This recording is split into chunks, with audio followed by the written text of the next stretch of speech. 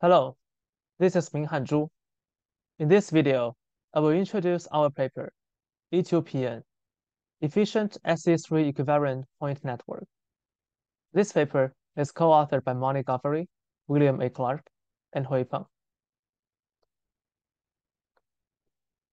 As the title reveals, we developed an SE3 equivariant point cloud network. On a high level, it can be viewed as an equivariant version of the widely used point cloud network, KPConv. Compared with existing equivariant point cloud networks, our model is lightweight and runs fast. It's easy to use, and it is compatible with any network with KPConv style backbones.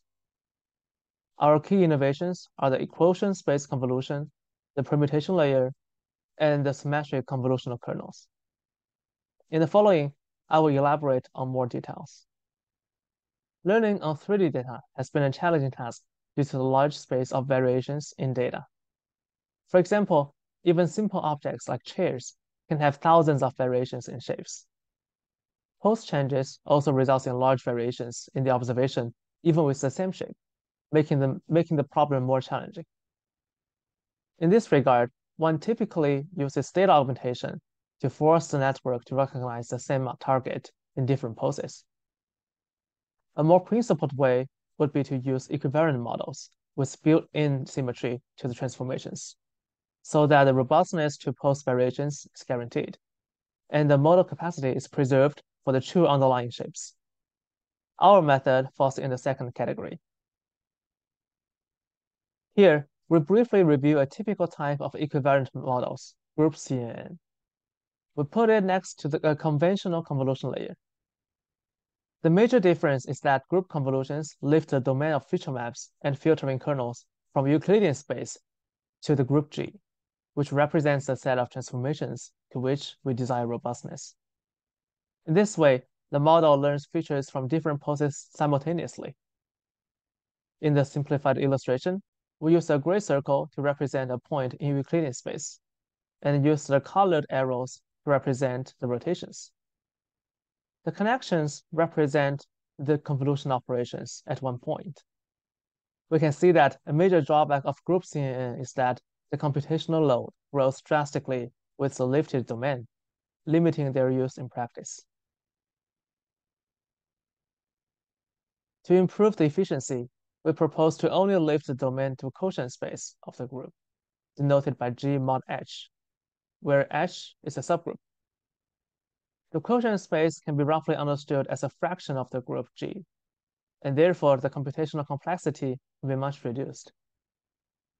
Specifically, in our problem, G is the SE3 group, the set of all 3D rotations and translations. We select H to be SO2, the planar rotations. The resulting quotient space is the product of a 2D unit sphere S2 and 3D Euclidean space R3.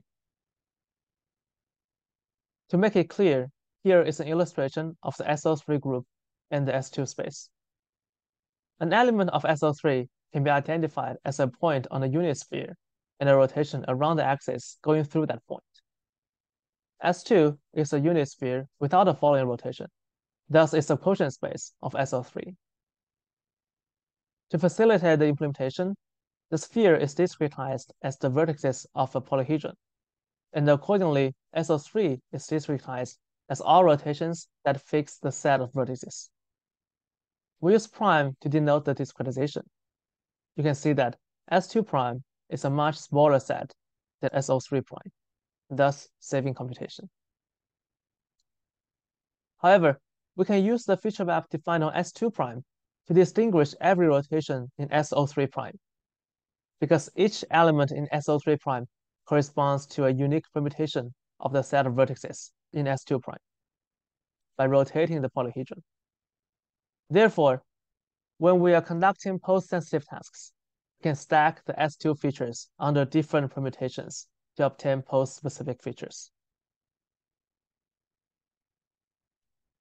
Another key strategy we use is symmetric kernel. To motivate this, we need to understand two things. First, a necessary step in KPConv style convolution is to gather features from input points to predefined kernel points through distance-based weighted sum. after which the convolution is conducted on the kernel. Second, group CNN requires rotating the kernel to different orientations to obtain rotation equivariant features. Therefore, a naive KPConv style group CNN will need to repeat the feature gathering step for each rotation, resulting in additional computational cost.